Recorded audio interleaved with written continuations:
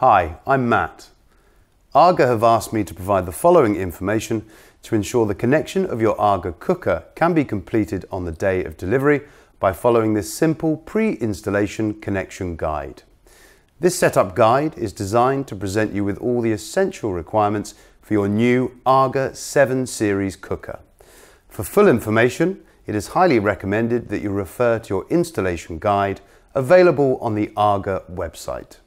Should you need to make any alterations to your electrics, then please seek the services of a qualified electrical contractor. The product we are connecting today is an R7.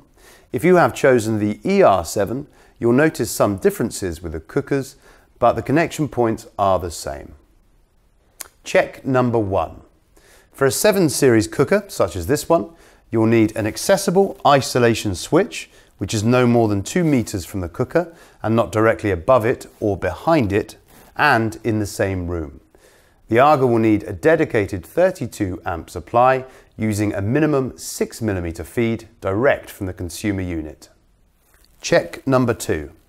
The main connection point should be within 1.5 meters of the rear bottom corner on the right hand side or 1.2 meters from the rear bottom corner on the left hand side.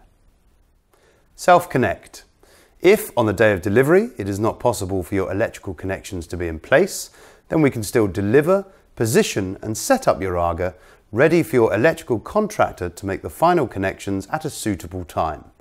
Once that has been completed, your AGA is ready to use. You might want to check out our self-help guide on switching on your AGA for the first time.